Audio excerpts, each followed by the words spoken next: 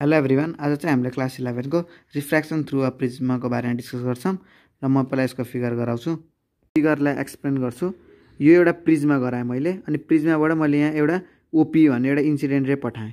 OP भन्ने incident रे पठाउँदा यो चाहिँ यहाँ रिफ्र्याक्टेड भयो, यहाँ रिफ्र्याक्ट भएर यहाँ यति डिस्टेन्स कभर गर्यो, अनि यहाँ फेरि इमर्जेन्ट भएर फेरि आर हुँदै गयो है त। अनि यो सुरुमा अनि मैले यहाँ नर्मल तानेको छु, एम र एन, अनि यहाँ एन र के पनि मैले यहाँ नर्मल तानेको छु।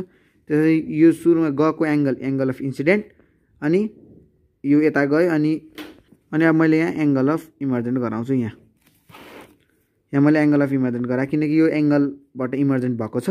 अनि त्यसपछि जुन यो डेभिएसन फर्स्ट छ, यो चाहिँ डेभिएसन भनेको चाहिँ the original direction of incident रे एन्ड रिफ्र्याक्टेड रे।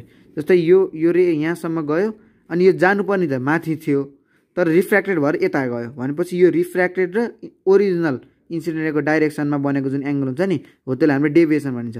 अनि यहाँबाट गएको ओपी इन्सिडेन्ट भयो, यो जानुपर्ने माथि थियो तर गयो यता भनेपछि हो जुन त्यो त्यति एंगल छ नि, हो त्यसलाई डेभिएसन फर्स्ट। यहाँ पनि त्यही जानुपर्ने थियो यता अनि फेरि गयो यता भनेपछि यसलाई हामीले ब्याकवर्ड प्रोड्युस गरेर यहाँ डेभिएसन 2 गरायौँ। अनि यो हामीलाई थाहा छ डेभिएसन 1 प्लस डेभिएसन 2 भनेको डेभिएसन, यो मिन डेभिएसन निकाल्नलाई। जस्तै यो हामीले पढेको थियौँ नि, some of angle of interior angle of triangle is equal to the opposite angle of triangle हो। त्यही गरेर अब हामीले यहाँ गिभन लेखौँ।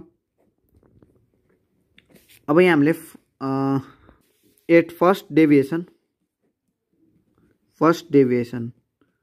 डेभिएसनमा के हुन्छ भन्दा यो जुन डेभिएसनको भ्यालु छ नि त्यो केसँग इक्वल हुन्छ भन्दा यो र यो भर्टिकली अपोजिट एंगल हुन्छ कि हुन्न। एउटा यसरी गएको छ अनि एउटा यसरी गएको छ अनि एउटा यसरी काटेको छ भनेपछि यो र यो एंगल भर्टिकली अपोजिट एंगल हुन्छ। यो यसरी गएको छ माथि अनि यो यसरी तल गएको छ, यो र यो एउटा यो हल्का यहाँ भाङ्गे भए पनि यो एकदम यो सिधा छ, यो यसरी सिधा गएको लाइन हो, यहाँ खास यसरी आउनु पर्ने हो। भनेपछि जुन यो एंगल छ, यो र यो भर्टिकली अपोजिट एंगल भनेपछि एंगल हामीलाई थाहा छ angle I is equals two deviation first plus R1 किनकि भर्टिकली अपोजिट एंगल इक्वल। अनि हामीलाई थाहा छ डेभिएसन भनेको यता आई माइनस आर लेख्न पाइयो भनेपछि डेभिएसन भनेको I minus angle are.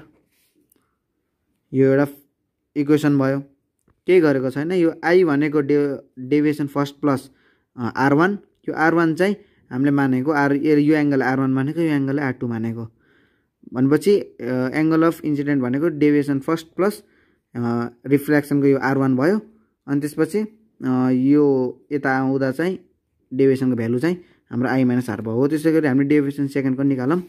Deviation second, अब डेभिएसन सेकेन्डमा पनि त यो र यो भर्टिकली अपोजिट एंगल हो भनेपछि डेभिएसन 2 प्लस R2 भनेको ई हो भनेपछि डेभिएसन 2 को भ्यालु कति हुन्छ, E minus R2 angle R2 अथवा E minus I minus are अनि ई माइनस R2 यो R1 यो भयो। अनि हामीलाई थाहा छ नाउ भनेर डेभिएसन फर्स्ट प्लस डेभिएसन 2 भनेको मिन डेभिएसन हुन्छ किनकि some of interior angle of triangle is equal to the opposite angle of triangle भनेपछि deviation 1 plus deviation 2 is equals to deviation.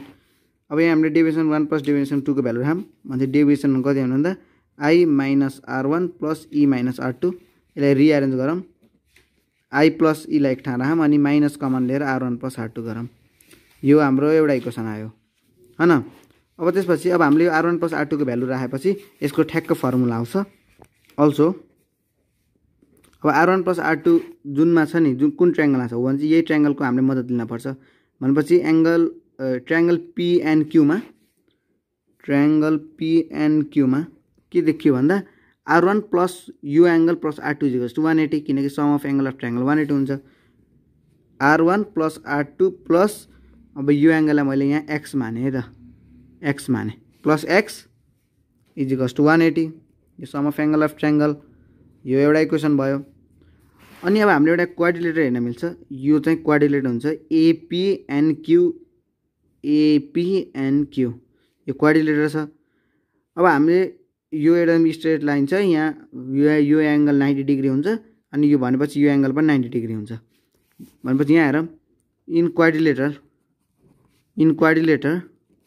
क्वाड्रिलेटरमा के हुन्छ भन्दा इन क्वाड्रिलेटर कुन एपीएनक्यू इन क्वाड्रिलेटर एपीएनक्यू यो र यो एंगल 90 डिग्री भएपछि कुन एंगल भन्दा एपीएन 90 अनि एक्यूएन 90 हुन्छ। यो भएपछि अब हामीलाई थाहा सम अफ होल क्वाड्रिलेटरको एंगल 360 हुन्छ भनेपछि एंगल ए प्लस यो एंगल 90 भइसक्यो प्लस यो एक्यूएन हामीले एक्स माने हम प्लस अनि यो एंगल यो होल पनि 90 डिग्री भयो यसैको कारणले गर्दा इक्वल्स टु 180 360 फुल एंगल त 360 हुन्छ। अब यहाँ हामीले angle A plus x equals to 180 लेख्न पायौं 90 90 180 भयो 360 - 180 180 हुन्छ। अब हेरौँ अब यो इक्वेसन र यो इक्वेसन हेरौँ r1 + r2 + x = 180 angle A plus x equals to 180 भनेपछि यहाँ के कमन आयो यो दुईटाबाट यसलाई सेकेन्ड मानौँ यसलाई फर्स्ट मानौँ है त। यसलाई फर्स्ट मान्ने अनि के आयो भन्दा r1 + r2 भनेको 180 - x अनि एंगल ए भनेको पनि 180 - x हो भनेपछि हाम्रो एंगल ए भनेको r1 + r2 किनकि 180 - x भनेको नि त r1 + r2 हो नि यो x उता जाँदा भनेपछि एंगल ए को भ्यालु यहाँ आयो। अब हामीलाई जुन यो भ्यालु छ नि यो भ्यालुमा राख्दियौँ del equals to i + e - r1 + r2 छ हो भनेपछि डेल डेभिएसन है भनेको i + e - a।